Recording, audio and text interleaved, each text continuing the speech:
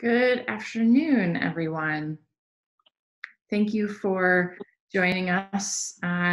Welcome to our discussion on the stimulus packages and how they impact small businesses. I really appreciate you coming today and for showing up on time. I hope everyone's families are healthy and safe. I'm Amy Belay. I'm the Vice President of Contractor Success at Pearl Certification and board member of the Building Performance Association. And I'm pleased to be hosting this webinar in partnership with the Building Performance Association. Both organizations are passionate about providing valuable insights and information to help you weather this crisis and thrive on the other side of it. A couple of housekeeping items. Everyone is muted given the number of attendees. If you have questions, please use the Q&A function you can find at the bottom of the Zoom screen. I'll be managing the questions and Kara will answer as many as she can at the end of her presentation. We are recording this webinar and we'll share the link with you as soon as we're able to. You are welcome to use the chat box throughout. I may not be watching it as closely as the Q&A, but will do my best. And without further ado, I would like to introduce Kara Saul-Rinaldi. Kara represents both organizations and has supported contractors for many years through her work with Efficiency First and some previous iterations of the Building Performance Association. She's been involved with supporting in the contracting industry since the days of Homestar in 2009, and she's been on the Hill supporting the contracting industry ever since. With that, Kara, I'd like to turn it over to you. Thank you, Amy, and thank you for having me today. I'm proud to represent both the Building Performance Association and Pearl in Washington, D.C., and the Andal Policy Group. It has always enjoyed working with the contractors, whether at the state level, with the regulators, or in Washington. So this is me. One thing you will see from my bio is that I spent a lot of time in Washington working on energy efficiency. One thing to note is that I am not an accountant or a tax advisor. So the reason why we're having this entire presentation today is because we know that people are confused about the COVID responses with the stimulus from Congress, and we've been watching it very, very closely, and we continue to advocate in Washington because Congress is not done supporting this industry. That said, I want to make sure that everyone knows that I'm going to be telling you the congressional intent that I understand from staff. So how the legislation reads. I will not be providing tax or accounting advice. I'm going to be giving you the best knowledge that we have. And please note, all of these bills didn't even exist 3 weeks ago. It usually takes years to pass pieces of legislation, and these were passed quite quickly. So the tax advisors and accountants are still trying, and bankers, and even the government themselves are still trying to make sense of it. So I hope this is helpful for you as we walk through, and I'll answer what questions I can, but please do seek tax and accounting advice should you want to make decisions for your business. So Pearl, Pearl certification, many of you who are members, Pearl certification documents efficiency in solar installations to provide investment grade documentation, which helps homes appraised for more.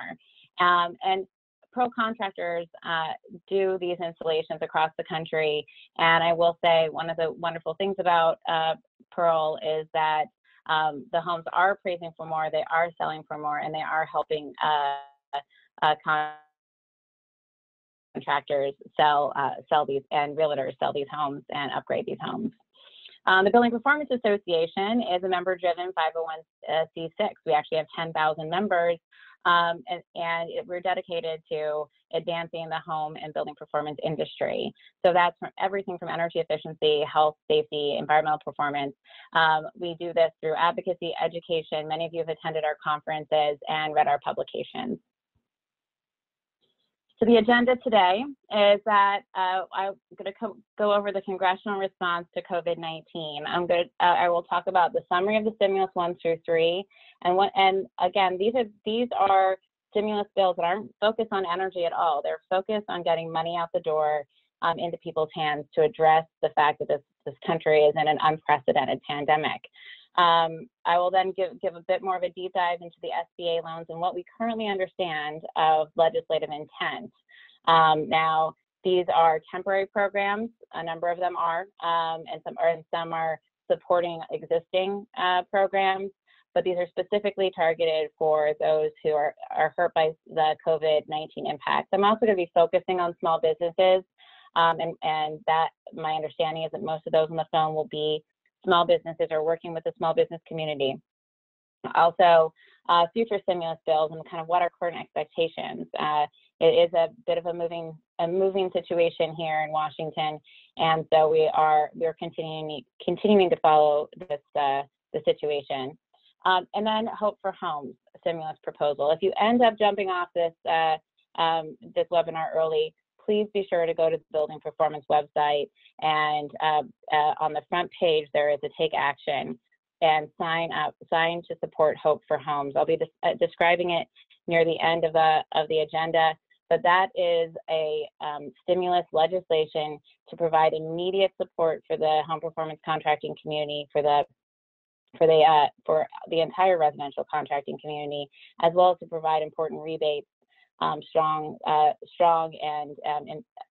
rebates for homeowners to support the contracting community and the manufacturing community that makes energy efficiency. So please do sign on to that so we can make sure that we share that with the Hill. So jumping right in. The congressional COVID response. There were 3 emergency COVID relief packages so far. And I say so far because we do have every expectation that there will be more. The phase 1, which is the Coronavirus Preparedness and Response Supplemental Appropriations Act, was signed into law on March 6th. Then the phase 2, Families First Coronavirus Response Act, was signed into law on March 18th. And then phase 3, the CARES Act, which I'll be spending a fair amount of time on today, is the Coronavirus Aid, Relief, and Economic Security Act. And that was signed into law March 17th. So again, that's March 17th. So we are still deciphering that piece of legislation. And we even today have learned more from the Department of Treasury. So the first 3 packages have focused on mitigation and immediate relief, and none have included provisions on clean energy. So we're hopeful that with all the conversations about infrastructure and the need to really focus on re-stimulating the economy and investing in infrastructure that will help provide also for a clean energy future, we are hopeful that there will be additional relief in additional stimulus packages for this industry. So this is what a great quote from President Obama when talking about the stimulus. You know, what do you think a stimulus is? It's spending. That's the whole point. And it is spending. This is primarily spending. It's providing money without strings attached for the most part. Now, some of the bills, stimulus 1, had a few less strings in the sense that it was an $8.3 billion emergency supplemental funding, and it was a response to COVID-19 outbreak. For small businesses, it immediately sent a fair amount of money to the Small Businesses Administration for economic injury disaster loans, which I'll talk about a bit more in a minute. The majority of funding, though, was for health and human services, including the Public Health and Social Services Emergency Fund, CDC, NIH, FDA, and to support R&D and vaccines. So there was a lot here that was primarily focused on making sure there was money certainly provided to SBA. The focus of phase 1, the first stimulus, was on working on getting vaccines for COVID-19. Then phase 2, the Families First Coronavirus Response Act includes several provisions affecting small businesses. And I want to note, when I talk about small businesses here, I'm generally referring to the small business definition of up to 500 employees. And now businesses, one thing to note is there are exemptions for those companies that have fewer than 50 employees. They can provide for certain exemptions that have to do with paid sick leave, and as well as refundable tax credits, expanded unemployment insurance. These are all elements that were a part of the phase 2. So these are pieces to be that I want to be clear about. The small business exemption, the small business exemptions, all conditions must apply, and they can, and leave it can be requested because of a child's school or place in care, or a child's school, or somebody is in, or daycare is closed, or somebody's. Kara, we're losing your audio a little bit. Oh. You're back on now, but you cut out just for a moment. If you could just back up a couple of points on this slide. Okay, I apologize. I think also one of the things I've noticed about Zoom meetings is there's a lot of people on Zoom these days. Sometimes that may be creating a bit of noise or lack thereof. So I apologize. One thing just to be clear is that these provisions are for that if you are a business that's smaller than 50 employees, some of the requirements to ensure paid leave and sick leave are ones that may be exempted from your company. And I have so many slides, and it gets very dense that I am going to move relatively quickly over some of these provisions. So we will get back to them. On phase 3, the Coronavirus Aid, Relief and Economic Security CARES Act. So this is one of the biggest parts for small business in the CARES Act is the small business loans. I'll go over these in more detail momentarily in the deep dive that I mentioned. But overarching, it was a $2 trillion stimulus package. There are direct cash payments to Americans, aid to state and local governments, dramatically boost investment in the healthcare system, expand unemployment insurance, and provisions for small businesses. So the small business loans primarily focus on 3 different buckets. That's the Paycheck Protection Program. Some people are saying PPP, P3. It's $349 billion. And these are new federally guaranteed forgivable loans. Now, there are reasons for those forgivable loans that we'll talk through in a minute. Economic injury disaster loans, that was $10 billion. That's $10 billion. That was the first to appear on the SBA website. So if you had immediately gone onto the SBA website and were looking, you might have seen these loans and thought they were the P3 loans, but they were the economic injury disaster loans. Those had existed before, but they were expanded for COVID-19 and impacted businesses. Then there was debt relief. That's a $17 billion program to cover 6 months of loan payments for small businesses with existing non-disaster SBA loans. So that if you had an SBA loan, or you had a loan that you had already applied for, and then it has come through now, you have a period of time for debt relief.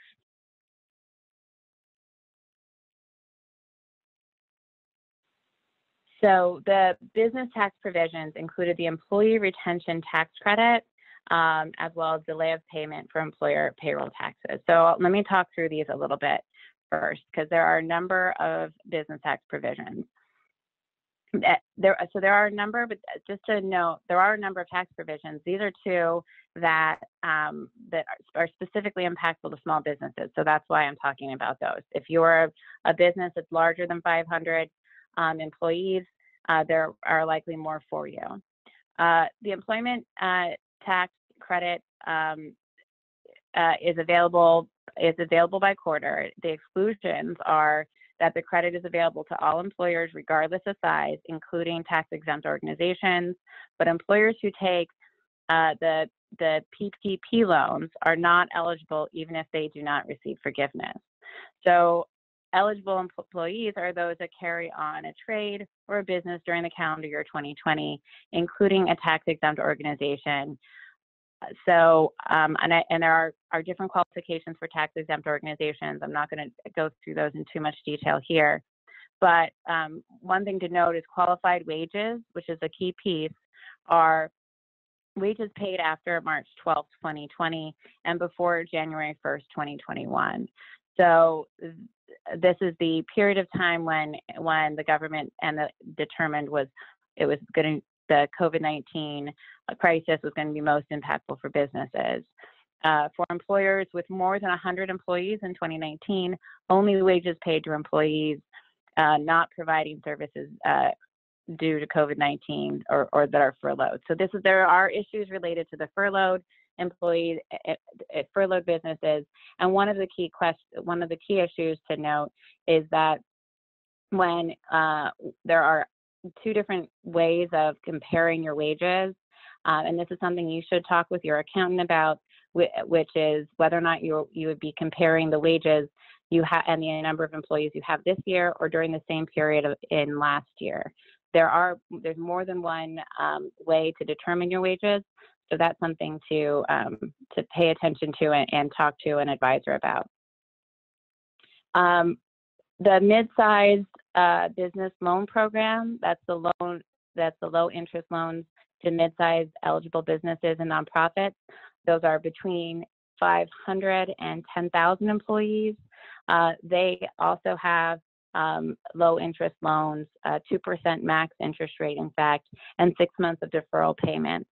So there are additional details that are forthcoming about that. In fact, some of them were discussed today by the Secretary of the Treasury, and we will be hearing more over the coming days, I'm sure, specifically about that. When claiming these tax credits, there's a report on the quarterly federal tax return, and they can also you can also request an advance of the credit from the IRS. So rather than we will be posting some additional information on the BPA website, and I want to be sure that you all have an opportunity to see that as well. So the update today, to be clear for mid-sized businesses, is that the Secretary of the Treasury said that they're aiming to release details this week. They're also going to be renaming it sounds like, to the Main Street Lending Program. It's unclear the financial hardship documentation that's going to be needed. And that's another point I would recommend, that if you are considering taking one of these loans, that you are sure to keep very good records of all of the hardships that your business is receiving, because it's unclear right now what kind of documentation you're going to need. So best to just keep it all. Now we're going to go into the deep dive, and I know this has been pretty dense already. So we'll see how this goes. I'm going to be talking again just about the SBA loans for COVID-19 related programs from the CARES Act. So the Paycheck Protection Program, that's the P3 loans I talked about earlier. Again, those are through the $349 billion program. Now, Congress may increase this soon. One we've heard as early as tomorrow, in fact. But one of the big concerns that we have and that Congress has is how to act when they're not in session. So I'm just going to take a pause here just to remind everyone that Congress is essentially acting under a lot of rules that still exist from the 1700s. How they're going to pass laws without being present is something that is still being discussed among leadership. So they can't necessarily just all jump on a Zoom call and take a vote. So how they're going to make that happen is something that the parliamentarians and a lot of legal advisors are in the process of trying to determine. But what has seemed clear from leadership on both sides of the aisle is that they recognize that this program, the Paycheck Protection Program, as well as some of the other hardship programs, are running out of money quickly, and therefore they need to act soon to support the country and the businesses that are feeling that economic hardship. So the loan amount for the P3 loan is 250% of the average monthly payroll. So with a maximum cost of $10 million. Up to 100% of the loan can be forgiven if you keep the employees in the payroll. So the forgiveness amount is equal to the sum spent on payroll, rent, utilities, or interest on mortgage payments over an 8-week period. Now, 75% of the loan should be on payroll, or it must be on payroll, according to what we understand now. Again, a lot of these rules are still being made clarified and made more, and some additional details may be with your bank. For any amount not forgiven, there's a 1% interest rate over 2 years, with the first payment deferred for 6 months. So there's still a preferential interest rate that's being provided. And the loan available is retroactive to February 15th through June 30th.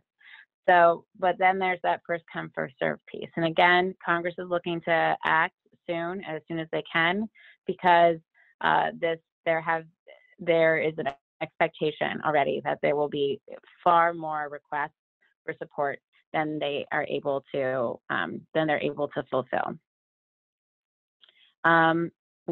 Let me think what else. I'm just looking at my notes here to make sure I've covered everything you need. Well, one thing I was thinking is to give an example. So an example of a P3 loan, because it's pretty dense information. So here's how I see it. So let's say you're Joe and you run Joe's Contracting. Joe has 5 full-time employees and has all year long, so since the beginning of 2020. Each makes approximately $2,000, and that's the payroll cost for each of his employees, and that, which means he's got $10,000 a month in payroll costs. Now, Joe lays off 3 employees due to COVID and the fact that a lot of the programs that he works with are shutting down. He's an energy efficiency contractor. They are laid off for a month, let's say from March 15th to April 15th. So during the height of this issue. This reduces his cost by $6,000 because there were 3 employees he laid off. He hopes they're collecting unemployment. In fact, my understanding is many contractors have laid off their employees because they can't pay them, so they'd like them to get the unemployment that's available. Joe can theoretically take out $25K, again, that's payroll, P3 loan to rehire those employees. He would have the same average monthly number of employees June 30th as he had January 1st. And Joe needs to know that there was a COVID hardship, which wouldn't be hard because this is the reason why he made that layoff. Joe still has little to no work for these contractors, so he uses the $25K loan for payroll, and he asked for full forgiveness of the loan because he used $20K for the 8 weeks of payroll, more than the 75% required, and the rest towards office, rent, utilities during the same period. So that's sort of the concept that the P3 loans we're looking at. So again, a lot of things that to consider about what makes for an average full-time FTEs. All of those details, we'll try and put some of those on our website. But and also, what is the check for what is COVID-related hardship?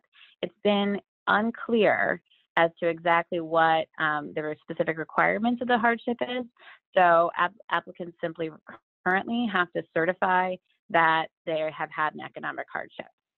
So, and that they're being self-certified. But the lenders may ask for other input from the borrowers, because you will be going to your lender to get those loans. So to find an eligible P3 lender near you, here is the website. Again, these will be on the BPA website as well. Businesses and sole proprietors can apply now.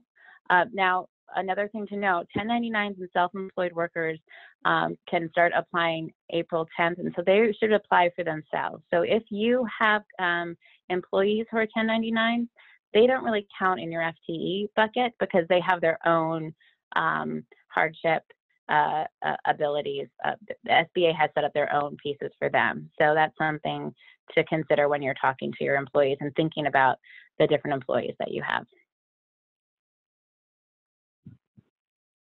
All right, now the economic injury disaster loans. These are the emergency grants that were first popped up on the website and on SBA, and ones I got a lot of questions about immediately. And that's because they have an immediate emergency advance of $10,000 that was supposed to be available within 3 days. Now, our understanding is that there have been delays in that. You've all heard it in the news. This isn't a surprise. You may have applied for one and haven't received it yet. The Treasury is working to try and speed up that process, is our understanding. The EIDLs are low interest disaster loans of up to $2 million. So these have existed before. They've been expanded during COVID, and there are certain disqualifications and things that you should be looking at. But their interest rate is around 3.75, and for nonprofits it's lower, and there's a 30-year max term. The loans and emergency advances are made available from January 31st to December 31st of this year.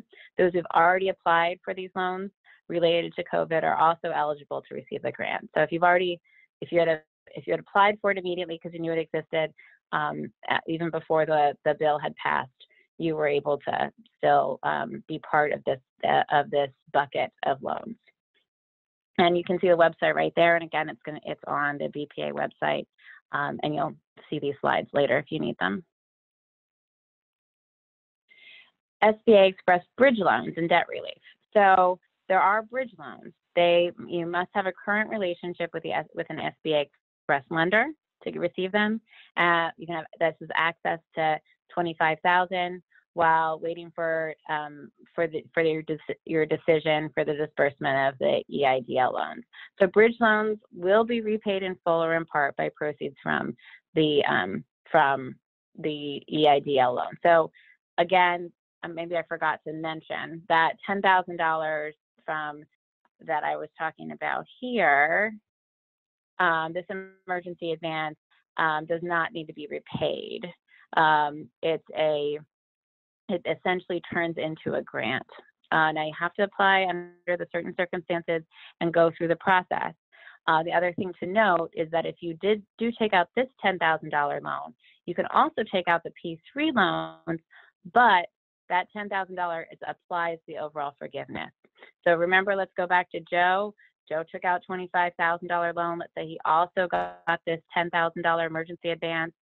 The understanding, or the congressional intent, our understanding is that how that would work is that Joe basically got $35,000, but he really still that $10,000 is kind of taken out of the P3, and he would still have to pay back $10,000.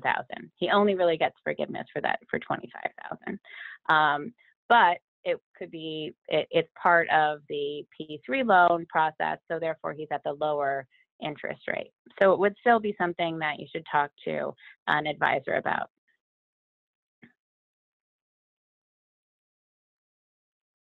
And one thing, before we go too much further, let me see if there was something else all right, no, I did mention that. There are so many different pieces. I just want to be sure I get the high points for all of you.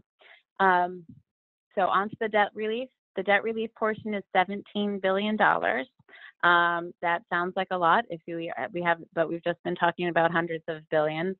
So it covers all loan payments for non-disaster SBA loans for a 6-month period. And relief is also available to new borrowers. So I really want to mention that new borrowers piece is something you might want to look into, because the debt relief piece, these are SBA loans, so loans that you might have taken out anyway. You're a small business, you're taking out a small business loan from the Small Business Administration. That's actually available to take out a new loan now, today, and still potentially qualify for a 6-month period of debt relief. So again, there are circumstances that could apply to that, and you should talk to your advisor about which is the best way to go. So recap. What loans, grants, credits can you take simultaneously? Now, remember I said you can apply for the P3 and the EIDL loan. Remember Joe did that. He did the $25K which it was 250% of his payroll for a month, and he also took the EIDL, which was that immediate influx of cash for $10K. So you can apply for those to cover payroll. It just can't be the same exact thing. So you're not double dipping, essentially. And if you receive the $10,000, that it has to be subtracted from your P3 loan forgiveness. That's how at least the legislative intent appears. The EIDL loan received between January 31st and April 3rd can be refinanced into a P3 loan, making it eligible for forgiveness. So again, if you took it out early, you can still potentially dump it into the P3 loan bucket. And you cannot claim the employee retention tax credit as part of the P3 loan. So if you are, for example, if you're taking out a P3 loan for payroll, you can't also claim a tax credit for the same payroll. So there's a lot of pieces in here that are essentially double dipping. I think you all understand that.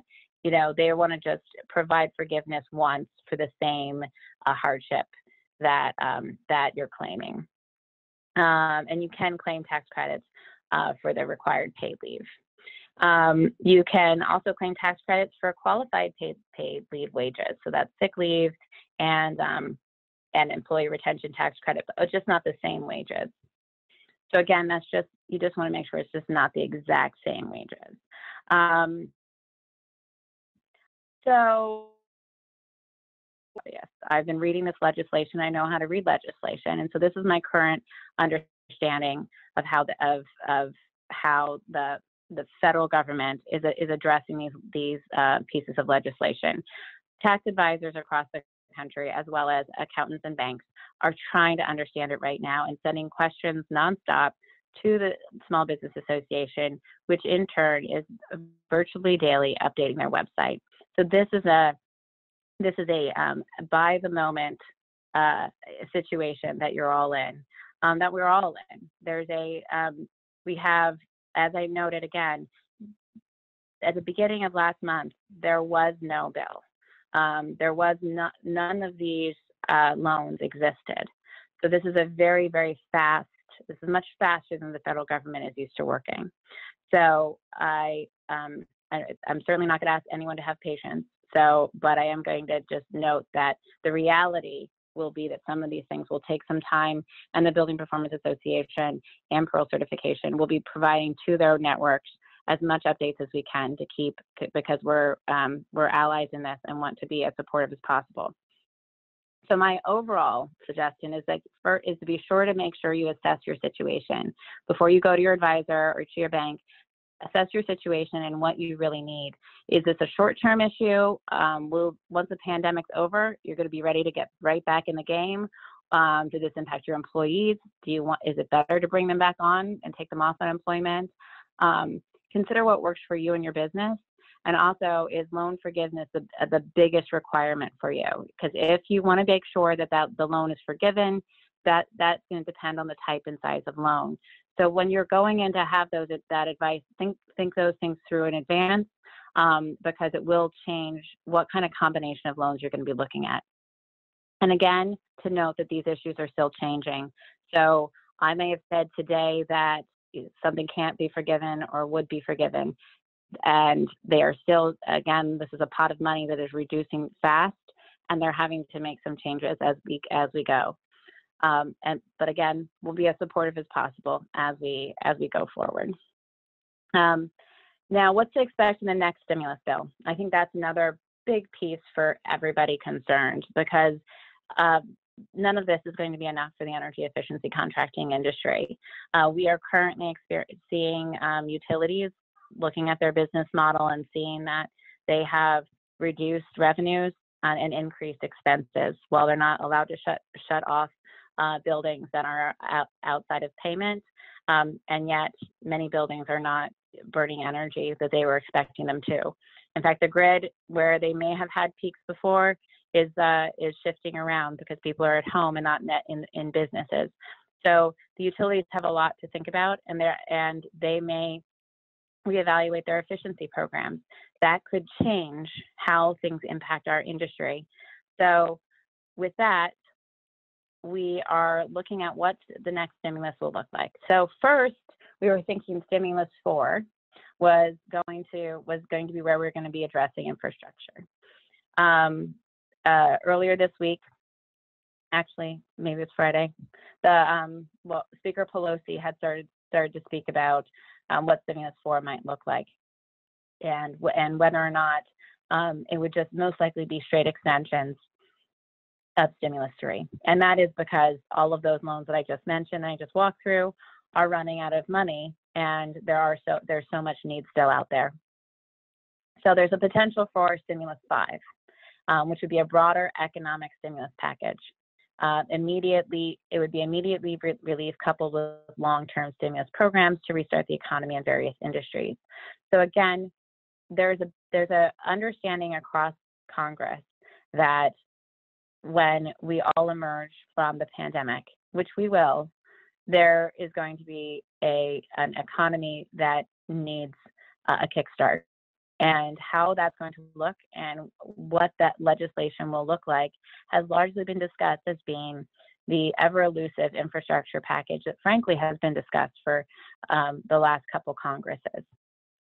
So time remains uncertain. Additional funds for the P3 and other programs could still happen as soon as this week, as soon as tomorrow, and multiple rounds are possible, but timing for the potential stimulus 5 is entirely dependent on when Congress gets back to DC. So again, one thing I mentioned was that Congress continues to work under pretty traditional standing on the floor of Congress taking votes. Those of you who've visited Congress and hear the bells or the buzzers on the clocks when members of Congress need to get to the floor in order to register their vote, it continues to work that way. There is proxy voting in the committee, but the concept of how they're going to do it on the floor of Congress, whether it's in the House or the Senate, is still unclear. The House and Senate are scheduled to come back to DC April 20th at the earliest. So that would be the earliest that one would expect them to be able to stand on the floor and vote on new measures. Now that is entirely dependent on when the shelter-in-place orders and the social distancing requirements by the CDC are put in place. So we understand leadership is talking about this nonstop.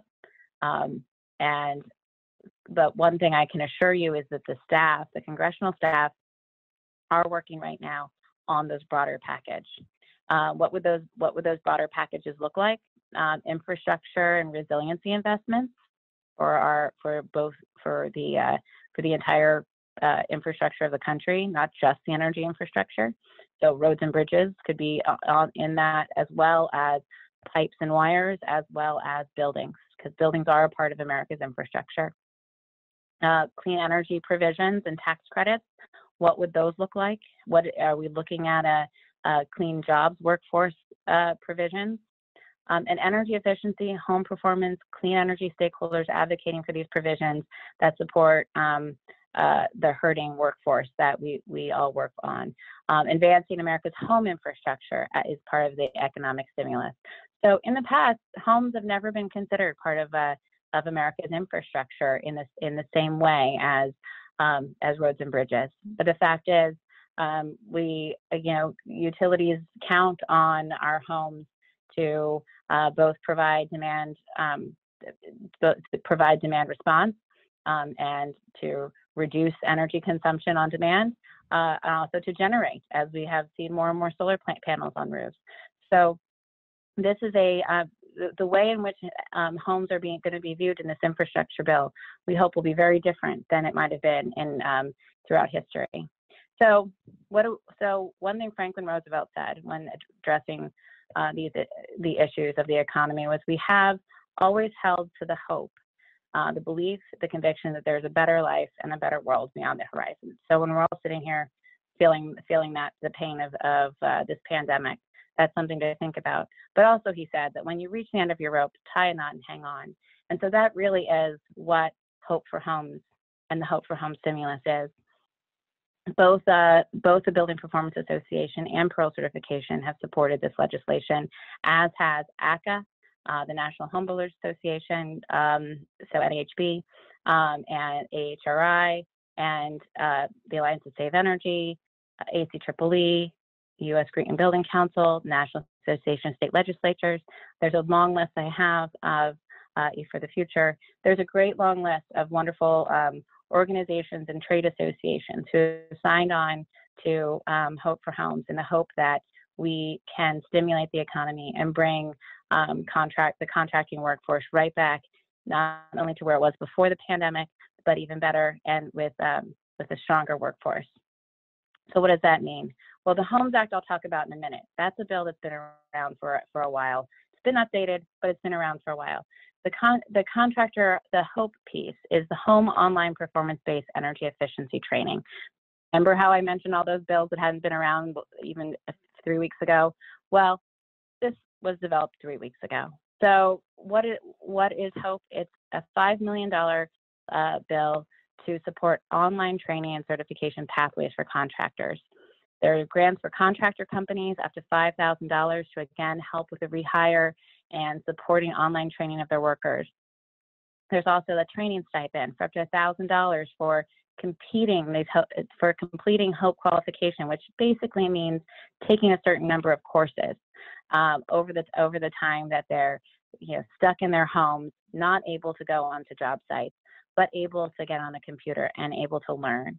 And $25,000 for provider organizations to offer free training so that those contractors can get on and get BPI accredited, or take ACA training, or take NAHB training, or take any of the trainings that are out there that are going to help them be better at their job, and be able to do deeper and broader retrofits.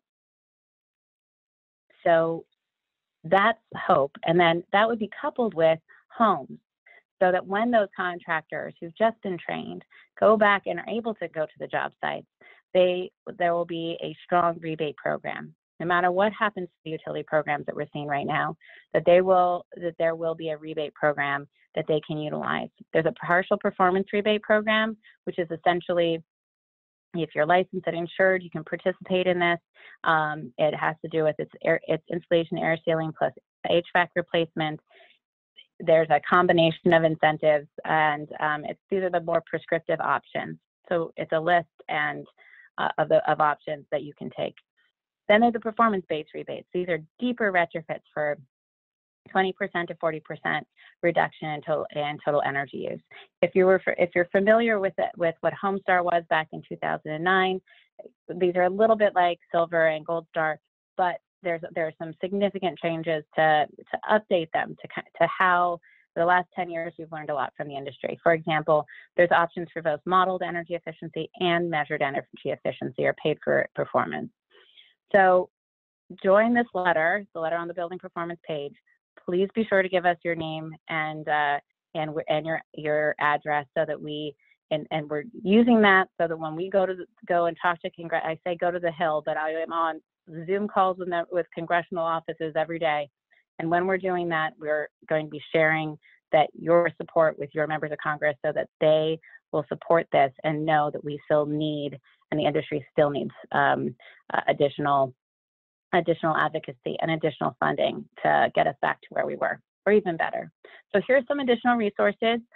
Again, all of these will be on the website, and we'll be sending these along, as well as these. I'm going a bit fast. I know you're not going to be taking down each one of these. Again, we'll make sure you have them. So If you need more information, I'm here, but also the Katie as the Building Performance Association, Amy with Pearl Certification, their contacts are there. My contact is right here. And thank you very much. I really appreciate it. And hopefully I have time for at least a few questions. And I appreciate you having me. Thank you so much. I think really, sure. really appreciate that. We do have a few questions coming in. I'll just remind folks to use the Q&A function, and we'll get to as many of these as we can in the time we have left.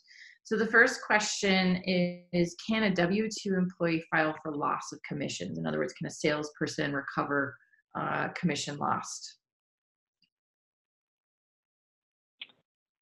That is probably falls into one of those, it's a very good question, and one I would ask your advisor. I would certainly say you should look into it, because they are trying to take into account all of the commission loss. It would just depend on which loan you were applying for. So I would, I'm afraid I don't have a cut and dry answer to that, but it is definitely something. There are 1099s can certainly claim. A W-2 employee will just need to look through those additional pieces. And you may have to do it through your employer, and that's what I don't know. Okay, great. The next one is a clarifying question around the payroll protection. It's retroactive to 215. Does that mean I can account for payroll from 215 to 315 and then payroll from 515 to 630 for forgiveness, assuming employees were furloughed from 315 to 515? I was trying to write down that question fast enough to get all the numbers. I think the question is, if you didn't actually furlough them until March, but the protection is at the beginning of, is part of February, can they apply for payroll protection starting from February, even though they didn't furlough until March? My understanding is that they can apply as long as they have the same number of employees at the beginning of the year as they have on June 30th. So if in that period of time they were furloughed but they were rehired, that they should absolutely apply and put in that time frame. The key issue is to make sure that you have that rehire, because that's really what the legislation was aiming to get at. Okay, thank you. The next one is with respect to the EIDL. Do small businesses have to apply for a loan with the banking institution separately from the P3 loan?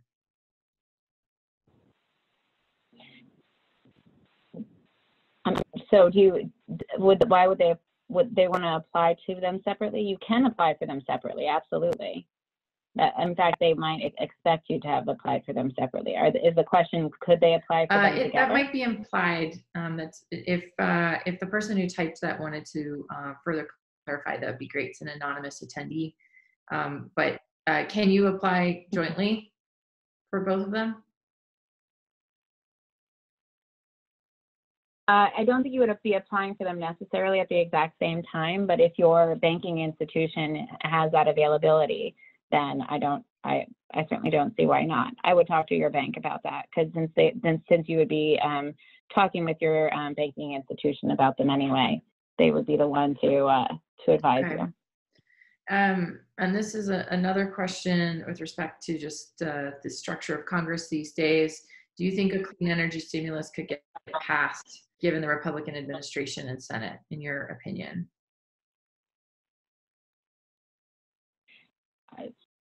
In my opinion, yes. Right now, absolutely. I think that we have a chance. If you asked me that question at the beginning of the year, I would have said no.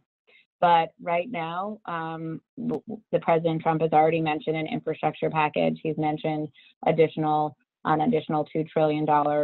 I think, and we have seen that we are in an unprecedented time. And I know, in speaking with both Democrat and Republican staff, they are very concerned about the workforce and about how they're going to be able to support jobs and the job losses.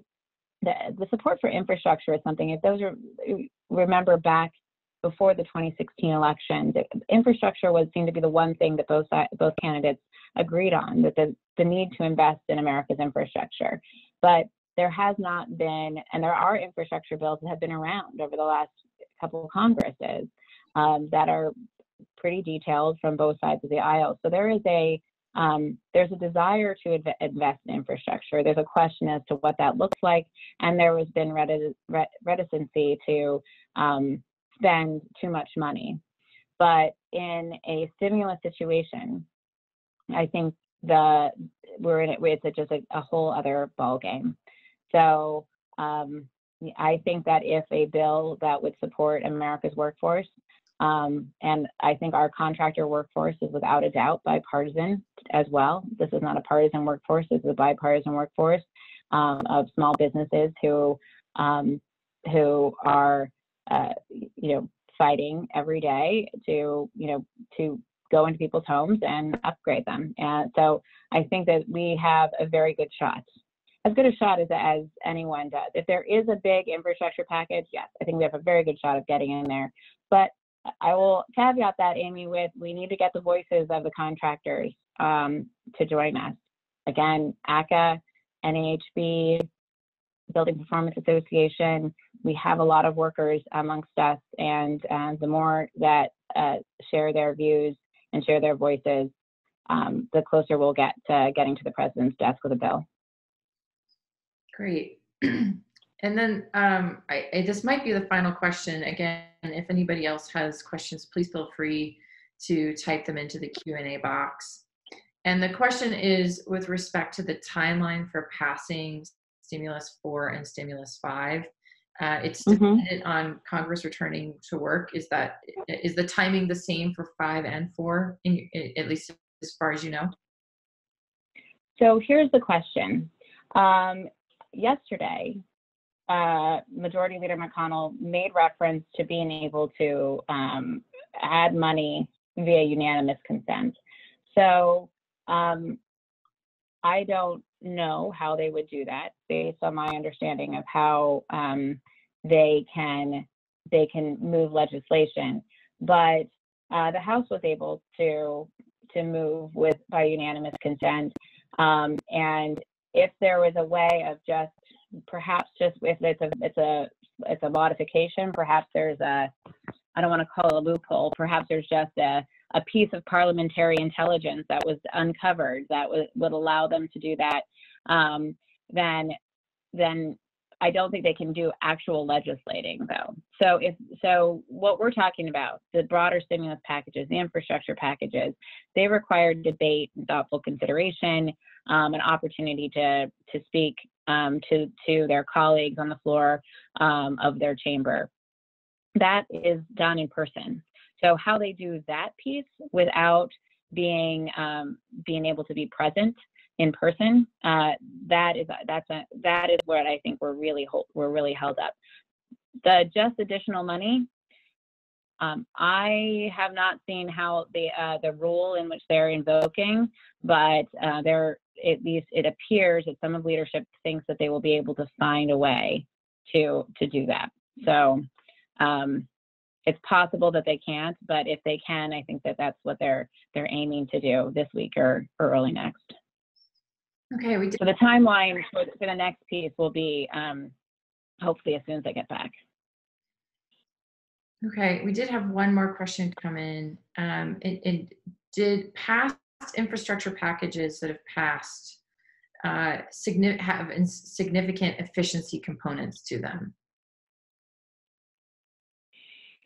That's an interesting question because it depends on it depends on your definition of infrastructure, right?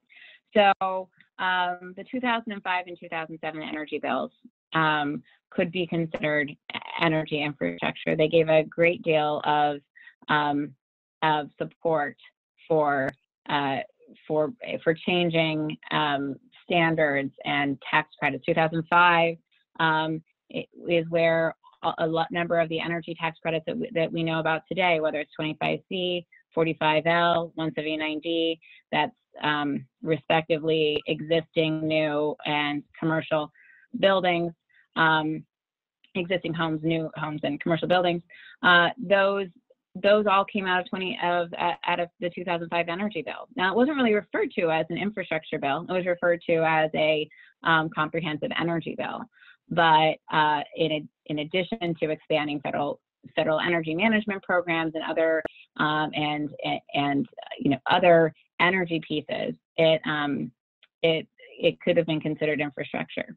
The last ERA legislation that also included a lot of the smart meters around this country came from funding for advanced metering infrastructure, and that came through the last round of ERA funds, a decade ago during the recession. So it depends on your definition of infrastructure, but they absolutely do. It would include energy. I will say this, Amy, is that, and to the person who requested, when we talk about infrastructure on the Hill, energy often comes up. I mean, it's usually, along the first items that are discussed. And I know that the states also have encouraged energy infrastructure support. So I think that I would be surprised if the country would move an infrastructure bill that did not touch on the energy sector. Okay, thank you, Kara. I think that is the last of our questions. So I'll just wrap up by saying thank you so much, Kara, to you and your team for pulling this together and sifting through it to make it make some sense to the rest of us, and looking forward to offering up more things like this to our networks. Just a reminder to folks, this was recorded. We will share it as soon as we're able to, and apologies to those folks who weren't able to get on. We will make sure you get copies of the slides as well. Thank you all. Stay safe out there. Thank you.